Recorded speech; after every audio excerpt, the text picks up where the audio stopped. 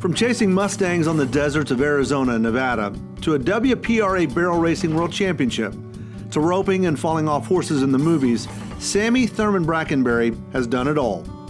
Brackenbury qualified for the National Finals Rodeo 11 consecutive times, winning the world title in 1965.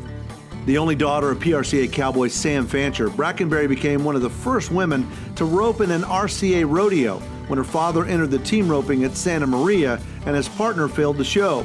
Brackenbury was entered in the barrel race, so Fancher got permission from the RCA for her to rope. In addition to Santa Maria, she was one of the first women to rope at California Rodeo Salinas, placing second in a round.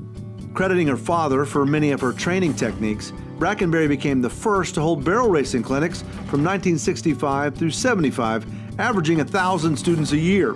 One of the techniques she pioneered was switching hands between the first and second barrel. Brackenbury designed her own saddles and protected boots for her horse's legs, equipment that did not exist at that time in barrel racing. She served as California Circuit Director, All Events Director, Vice President, and in 1975 served a short tenure as the President of the WPRA. Living out west, she got involved in motion pictures and in the late 1950s starred in Horse of the West. She's also doubled for well-known actresses such as Jane Fonda, Linda Evans, Kathy Bates, and Dolly Parton.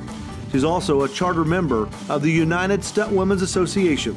It's for all this and more, Sammy Thurman Brackenbury is now in the ProRodeo Hall of Fame.